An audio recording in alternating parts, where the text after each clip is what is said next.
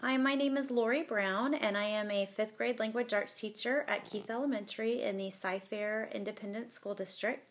I currently live in Cypress, Texas, right outside of Houston.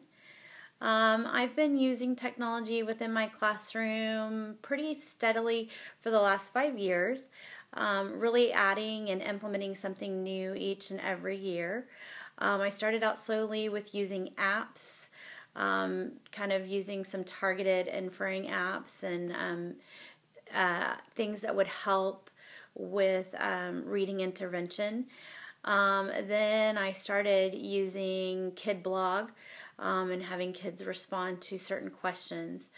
And then in the last year, I started working with Google Classroom and disseminating different types of assignments with students through that particular avenue.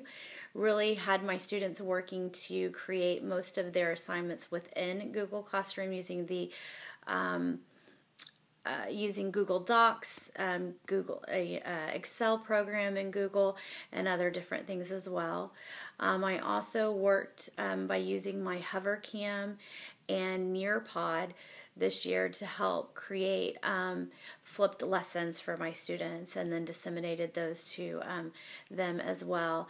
And then they completed those on their own time or completed them for homework, and then when we came into the classroom we were able to begin on independent work. So that was something that I really focused on this year. One of the things that I want to do with my students, and one of the things that I want to continue to look at technology for, is just really being very purposeful about it. Sometimes I feel like I myself get wrapped up in the idea of just using technology just to say that I'm using technology. But what I want is for the technology that's being used in my classroom to be very purposeful for my kids, and that they're actually learning something by using it.